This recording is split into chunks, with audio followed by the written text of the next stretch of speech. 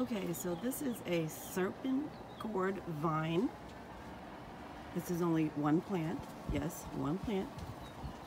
And this is how the fruit is supposed to look like. Something long like this. And this plant is on the same trellis as the incense passion vine here. And here's the flower.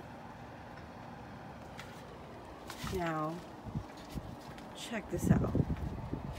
Here is a fruit, which is quite weird because this is supposed to be looking like that right there. But instead, it is something like this. I don't know, folks. What do you think? Is it a cross between the serpent gourd and the incense passion? Interesting, right? Really. Check out this artichoke. How awesome is that? So this guy is in his first year. I normally let all my first year artichoke go to flower. I only like to harvest the fruit of a second or third year artichoke. I believe that the fruit on anything after the first year is bigger. Plus, who wouldn't want to see this, right? It's just amazing. Amazingly awesome. So I went to my local nursery and bought some more plants. So this is a black diamond watermelon, tromboncino squash, this early frame Prescott melon, a tiger melon, pichu berry,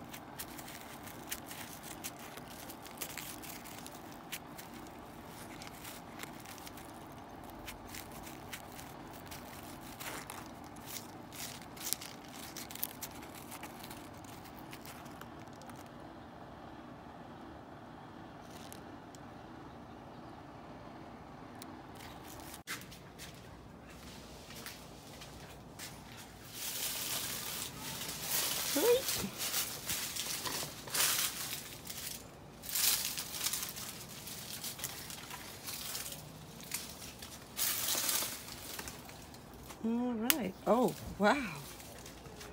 Look at this, Bill. What is that? It's a papaya. It's a Mexican papaya. Oh, wow. You want to taste it? Yes, sir. Okay.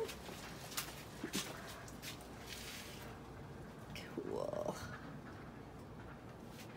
See if I can go to the light here. Oh, too bright. Look at that. How cool is that? Super cool.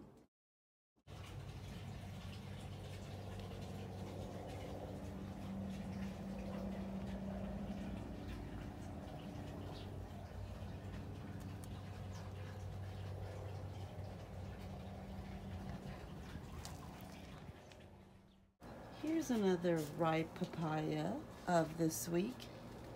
This guy is pretty small. It's only 4 inches. Yep, 4 inches long. And about 2.5 inches wide.